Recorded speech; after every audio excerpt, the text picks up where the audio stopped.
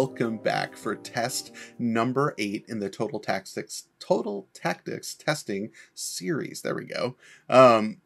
This tactic I think is going to be pretty fun. It's one that sort of was born out of just sort of playing around and having something work out. It's a hybrid maybe of a couple tactics we've already had on the channel, right? So it's got some of the 5-2-1-2 kind of baked into it. It's got a lot of the 4-1-2-1-2 baked into it. It's got a lot of the false box baked into it. It sort of pulls together a lot of what we've learned over the channel's time together into a tactic, which makes it really exciting for me too, because I think it kind of continues that process of something we talked about where go ahead, download tactics. Just learn from what you see on the pitch and try to take advantage of that when you're building tactics. And that's something I tried to do when creating this one.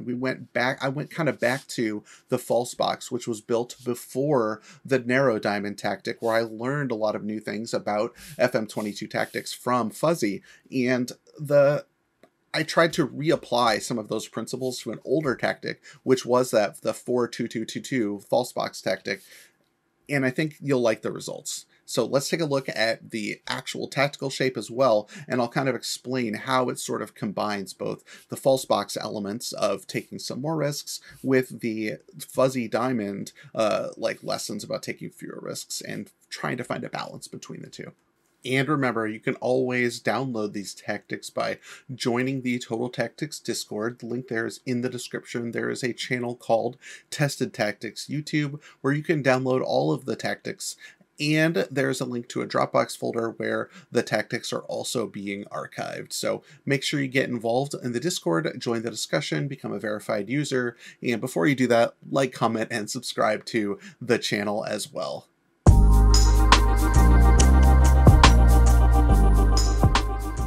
So here's your first look at the tactic.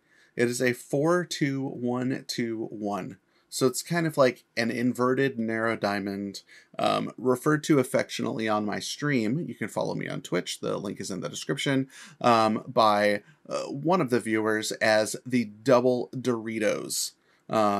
You know, I'll let you figure out where that name comes from. But there's a couple important things about this tactic that make it somewhat unique to the channel. And the first thing is the fullbacks are on support, and they are not inverted wingbacks. I think that is really the key. I mean, the inversions are there as well. The RPMs played a role in another tactic already on the channel. The double shadow strikers played a role on other tactics on the channel. So there are some similarities here, especially to that false box tactic and to the narrow diamond tactic as well that was done earlier. But it is different in enough ways that I think it warrants kind of a discussion here. So before we get to the highlights, let me tackle a few of the instructions, right? So roaming playmakers, baked in, take more risks, roam from position, which is something really interesting and will come up in the highlights, especially because we've talked so many times in this channel about how we want to take fewer risks as a way to really control the play, which is something the CM attack is set to do. But the Shadow Strikers are not. They can't be given that instruction. It's baked into that role as well. So this tactic has more of a balance between players who are taking more risks and players who are taking fewer risks.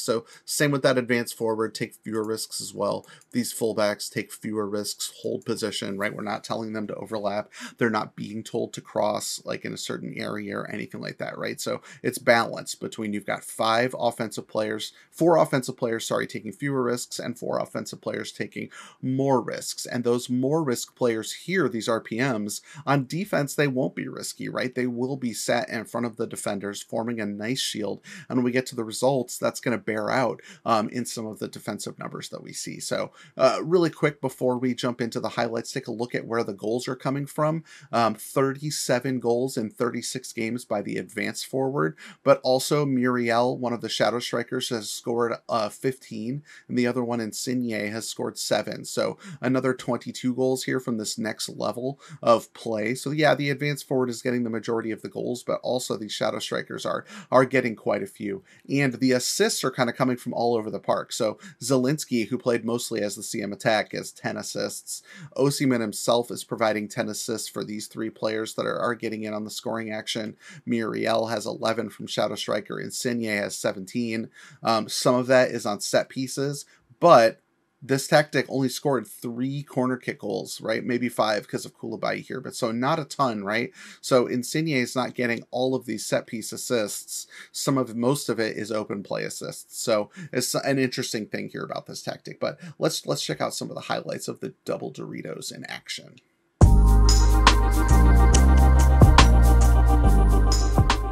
All right.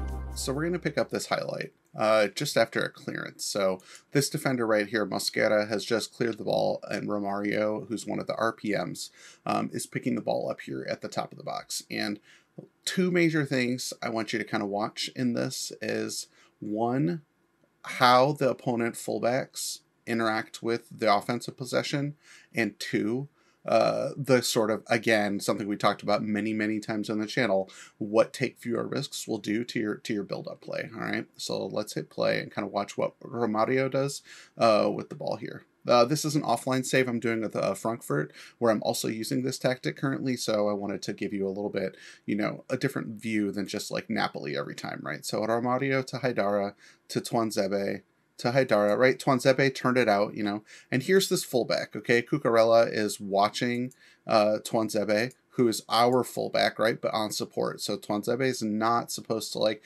dive to the end line unless absolutely possible. Sarawi is, I believe, the CM on attack. No, Borges is the CM on attack. Sarawi right now is playing as a shadow striker alongside Yeboah, with Selke as the advanced forward. So the shadow striker here also, is going to take this pass. So they take a few more risks, right? But like also Sarawi is going to just back the ball out here to Tuanzebe. Tuanzebe doesn't overlap here, right? It's something that you might have done in your save, but instead he takes the safe pass back to Haidara. And then Borges finally in space is able to see Yeboah in a hole, hit him, and then he scores. But what I want you to look at sort of here with this shot that Yeboah takes and the pass that Borges makes, right here, we have Selke occupying this defender, right? The other defender, Mosquera, is stepping up on Borges, which leaves Yeboah open, okay? And the problem is this fullback, Caligari, should be getting tighter to him. Or this midfielder should be tracking his run as well. Or actually, yeah, that's an attacking midfielder. Palestri should be, like, tracking this run. Palestri doesn't because the fullback's in the neighborhood. The fullback, though, isn't marking tightly because of Kelly out here, right? So Kelly here is holding this wide position. He's not going deep, right? He's not dragging the defender away from the play, but he's keeping this fullback honest. Caligari will never be ball side of the back post marker. Like, this offensive player will always in these tactics be inside of the fullback, which basically makes the fullback irrelevant, right? Like, Yeboah is on the left, he's right-footed, right? So his shooting foot's going to be away from the fullback, so the fullback won't be able to pressure the shot, and he's going to be able to take like a nice finish here on this ball in space. But, the major takeaway here is the fullbacks are not useful in the defense because they're not guarding overlaps because the fullbacks don't take them, and they never get centrally enough to trouble the shadow strikers or the striker on defense. This other player in the midfield's not tracking that run because the fullback has got an eye on it and is spying it, but doing so ineffectively, right? So Yeboah finds him in space. Yeah, I mean, Borges finds Yeboah in space, first time finish, and the goal. So you can see, too, Davy Selke had a hat-trick in this game. Key thing here I want you to see is this is also the very next goal, Davy Selke, in that hat-trick we just talked about here in this game against Leipzig. And a key thing about this tactic is it does have a balance between take fewer risks and take more risks, because those RPMs have it baked in that they will take more risks. But because they're sit so deep, when you're in defense, right, they are usually covering, like in shielding in front of the center back. So it's a very defensively strong tactic. But on offense, when the opportunity presents itself, they will both roam for positions, obviously roaming playmaker, and take more risks. And so here you're going to see sort of the best of both worlds, and Haidara's transition game as this RPM here. So Haidara's going to get the interception, and then after that will be a part of the buildup and make a push, taking a risky push up through space and getting pretty far forward to drive the attack. And it's perfect timing and like results in a goal, obviously, which is why we're looking at the highlight. But you'll see Haidara, you know, sitting deep here in front of the defenders. Boom. It's tipped away by Tuanzebe. Haidara is there, right? So now in the buildup, Romario, Borges, and now Haidara ends up with the ball and he just drives into space there, lays it off for Selke, and then it's a goal. So the transition game by the RPM, you know, being there for the interception, picking the ball up in defense, sitting deep when Tuanzebe pokes it away, and then driving up the channel, being able to work with the CM attack, who is Borges in this highlight, and then continue Borges's run into the 18, lay off the ball for Selke, who scores, right? So we talk a lot about taking fewer risks on this channel, and the advanced forward is set to do that. The CM on attack is also set for take fewer risks. The fullbacks are set for take fewer risks, but then those DMs who are shielding the defense normally and will do so when the opponents are in possession, but in that transition game, they are going to take more risks to help progress the play and drive the play forward, which is something that I think makes this tactic very offensively dynamic.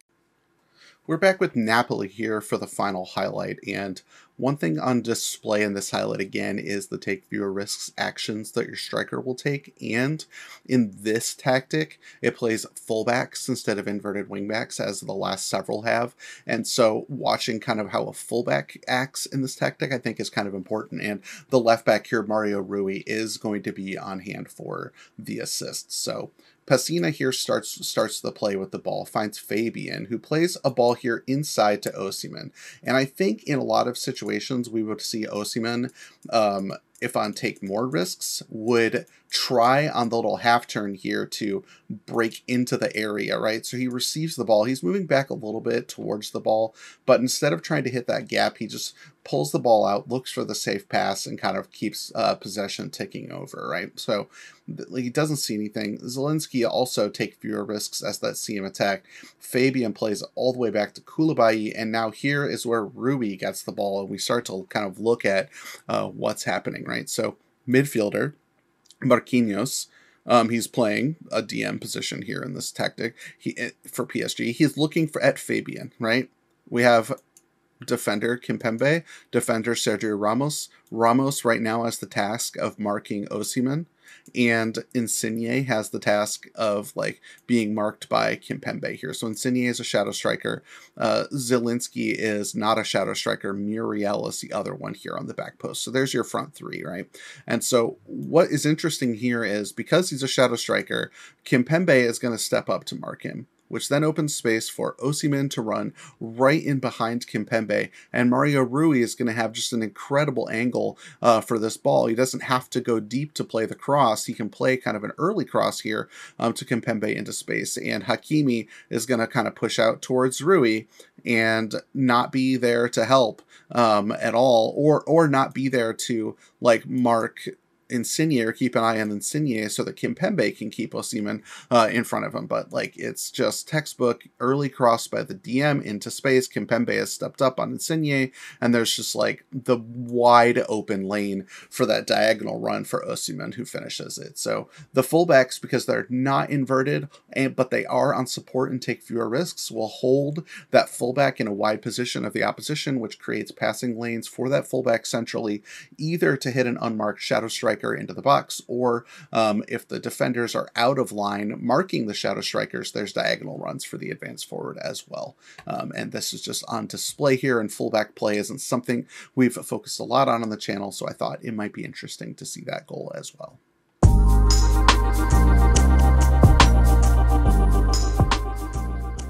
Okay, so take a look at these results and you can see 3 out of 4 of the leagues ended in championships, in addition to a second place finish in the Balanced League. Let's look a little bit more deeper at these results. So in the Elite League, the tactic really shone. It's an 8-point victory over Liverpool with 77 points in the Elite League.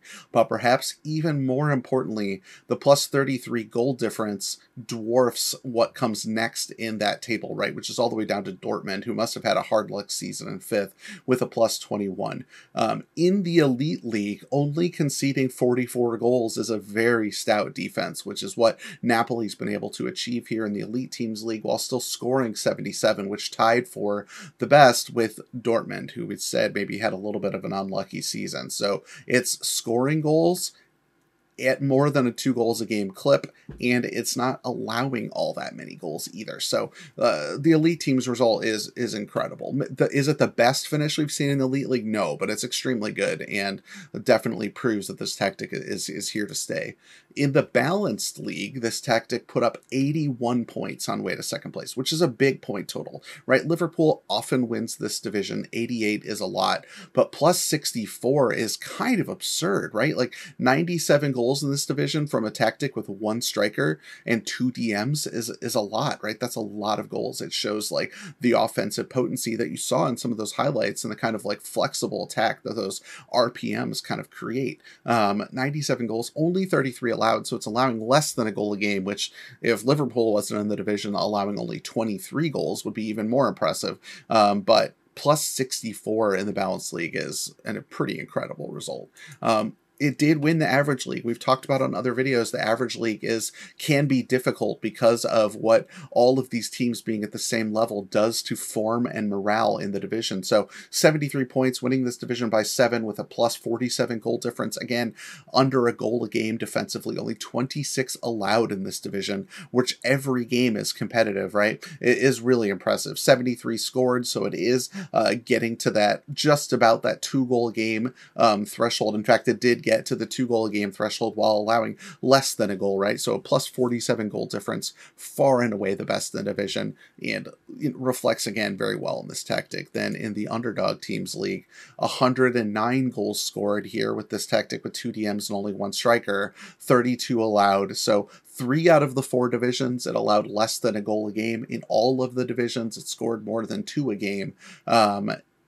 It's a really good tactic. It's something that I encourage you to try out in your save, especially if you have those kind of RPM sort of players that can transition from defense to offense and take those risks effectively. Like in this tactic, I put Matteo Pessina in one of those roles because and Fabian, both of them have defensive attributes as well as the ability to kind of go forward and really turn the game around. These fullbacks don't have to be pace merchants. They don't have to have high crossing, right? Like the one highlight we saw with fullbacks was Mario Rui playing a through ball, right? So passing, vision, teamwork, probably more important than crossing and pace, which is something that you kind of have to think about, like what attributes do you need for the players to succeed most in their roles. So this tactic has a lot of potential. I'd love to hear in the comments how it does for you, and if it's something you're interested in, as well as just liking and commenting and subscribing to the video and the channel in general. You can find links to that Discord server where this tactic is available for download, also in the description below, and we'll see you next time for test number 9. Bye.